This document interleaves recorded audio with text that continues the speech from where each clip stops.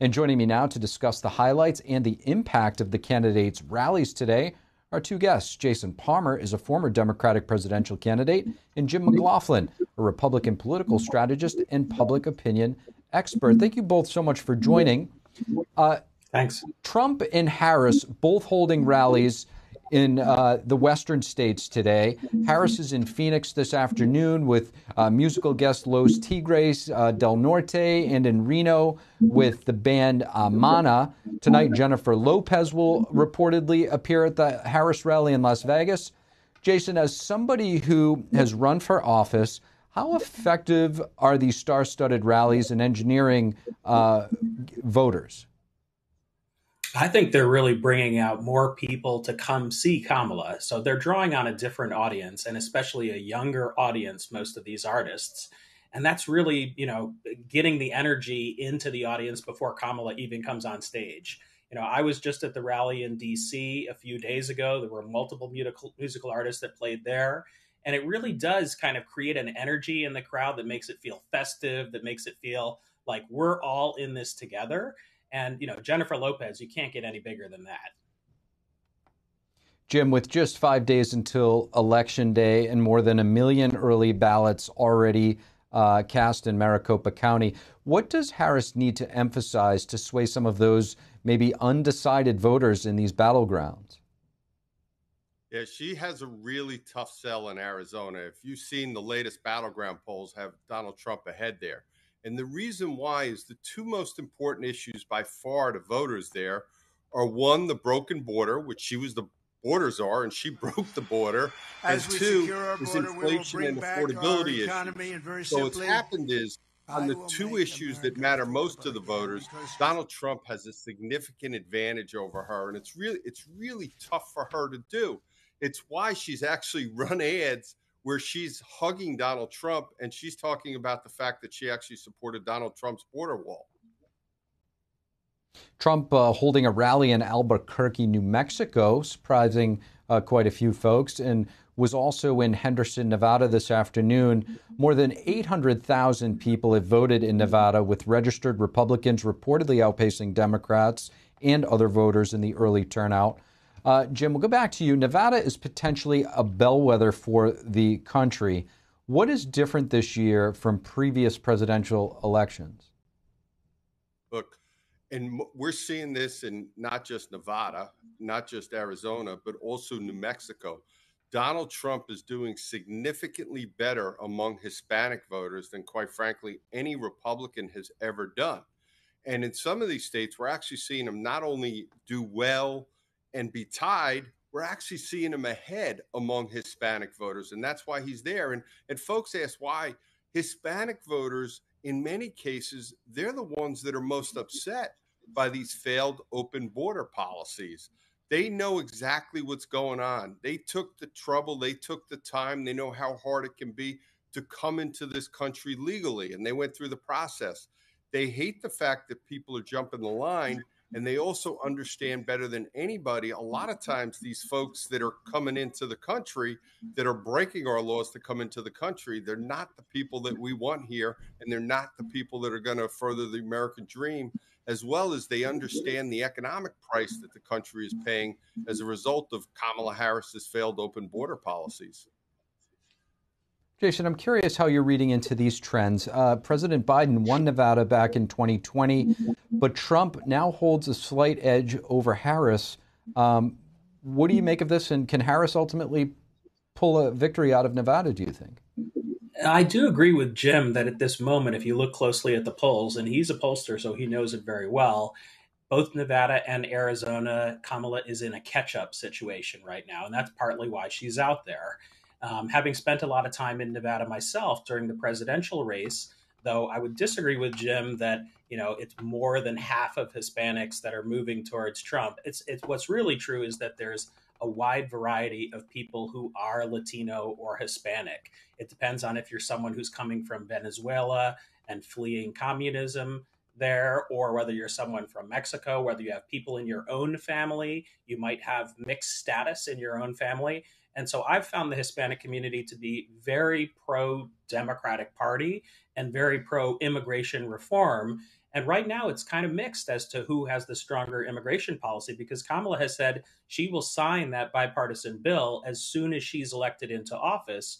Whereas Trump's policy of evicting 15 million people, that actually has a lot of people scared, because many people live in families where people are of different status in your own family. And so that policy has really turned off a lot of people, not to mention the recent gaffe with Puerto Ricans, which are Americans already, but also part of the Hispanic community. Speaking of gaffes or capitalizing on them, Trump rolled up to a rally, as everybody saw, in a garbage truck last night wearing an orange high-vis vest. I want to play a clip. Crooked Joe Biden finally said what he and Kamala really think of our supporters. He called them garbage. No way. No way. My response to Joe and Kamala is very simple. You can't lead America if you don't love Americans. That's true. You can't be president if you hate the American people, which I believe they do. Now, President Biden's office, the Office of the President, clarified that he was mixing up his words a bit and referencing a comedian at a Trump rally. But many Trump supporters may feel that Biden and Harris do think less of them. Jason, how should Harris respond to Trump's rally comments that we just heard and the way he's positioning her as out of touch with everyday Americans?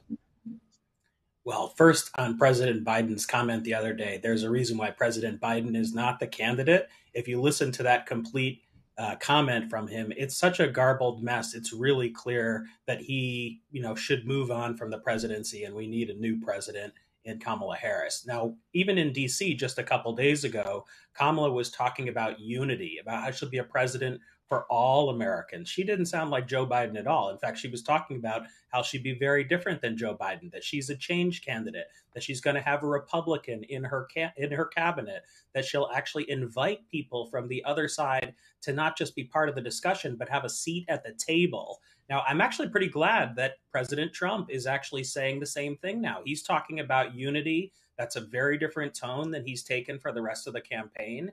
And that could serve him well in these closing days, because a lot of people are turned off when he has been putting down the other side and talking about the enemy within and all these other negative comments, which really drive people away from Trump.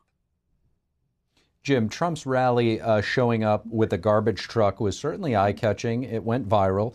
How much does this resonate with his base, and could it influence undecided voters as well? I'll tell you something. That's what Donald Trump's detractors and the establishment and the elites, they really don't get. They don't understand. Donald Trump has a great connection with middle-class America. He's got a great connection with working-class Americans. I always tell folks, he's not just the leader of the Republican Party. He's the leader of a political movement of the forgotten middle class.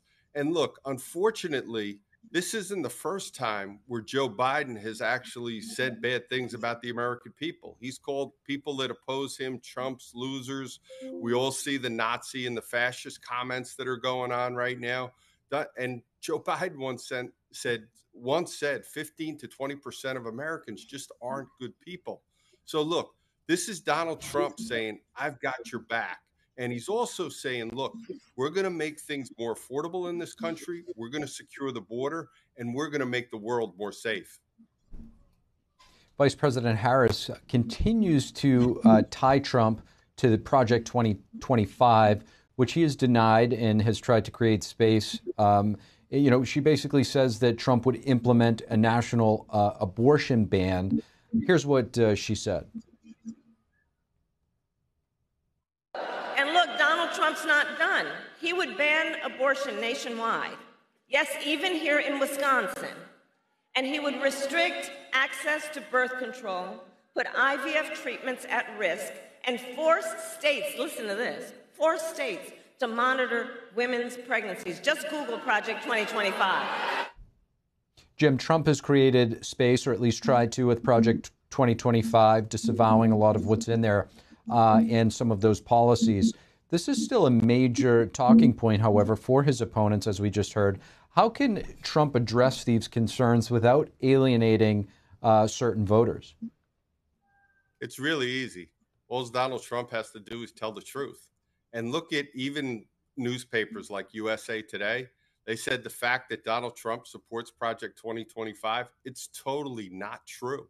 He has nothing to do with Project 2025. And it just goes to show you how desperate the Democrats are. And I'm going to quote USA Today again, is they said Donald Trump doesn't support a national abortion ban. These are the kinds of things that you do when you have a desperate campaign, when you have a failed record. You have to lie about your opponent. And, you know, it's really, really interesting because remember, it wasn't that long ago after the Democratic convention, the Harris campaign was telling us they were going to run on joy and vibes. And now they can't talk about their accomplishments. They can't talk about a vision forward. Why? Because their policies are just so extreme. They're just not popular and they're not selling with the American people. Jason, I'll give you a chance to respond. Also, Harris is emphasizing the potential threat to abortion access and related issues. How effective is this messaging with women voters, and how much weight is abortion carrying this election? Yeah, it's carrying a lot of weight this election. When you look at the early voters in Pennsylvania, there have been 100,000 early voters there who've never voted before.